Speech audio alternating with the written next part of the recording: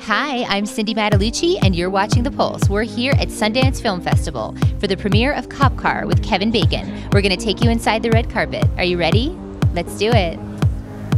Hi, I'm Cindy. Hi, Cindy. Nice to meet you. Nice to meet you. So you play a mean guy in this movie with a mean mustache.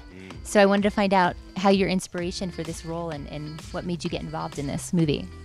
I thought it was a really cool, interesting script with kind of a new voice and something that I hadn't really seen before. It's really a story of these two little boys stealing this cop car.